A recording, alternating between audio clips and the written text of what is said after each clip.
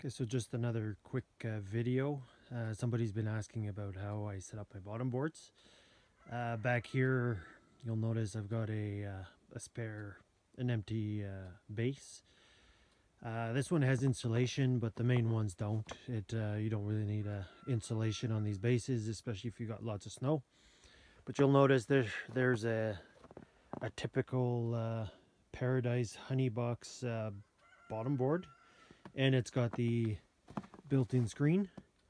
So what I've done is my base is pretty much just have that middle slot. The base sits on there, and then the slot opens into a crawl space. So, and this bench here can take 3 colonies, and the other one takes 5, and basically it gets boxed in. So like you can notice, this one now is almost all boxed in, and the skirting goes right to the ground, so you don't get any cold winds going in. Basically that's it. It's just open right to the crawl space, and once the snow falls, then you get a nice insulated cavity down there.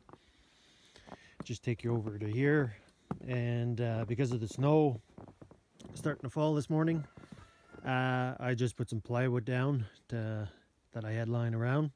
I'll have to do a yard cleanup in the next couple of days, but basically, even in this weather, the bees are flying out and then dying in the snow. So what I do is I put the pieces of plywood in, and it'll just stop the bees from flying.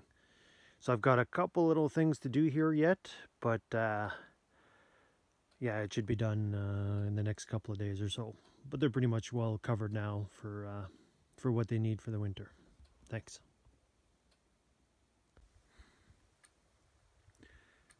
So here's another 3 hive setup, 2 singles and a double. The double is on the right side. Similar exclosure, and all that styrofoam on top is just extra styrofoam that was lying around, so I just stack it on top. And this one here is fully ready for winter now. It's got a roof on it, and then if you go close, you'll see it's got little entrance protectors, and that there is just to keep the snow from piling in.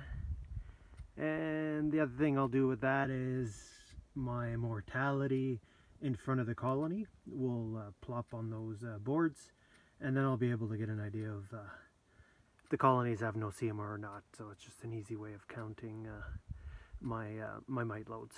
So I'll share a picture of what that looks like.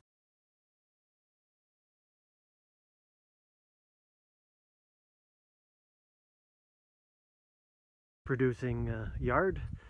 So you can see there's a big nice meadow here.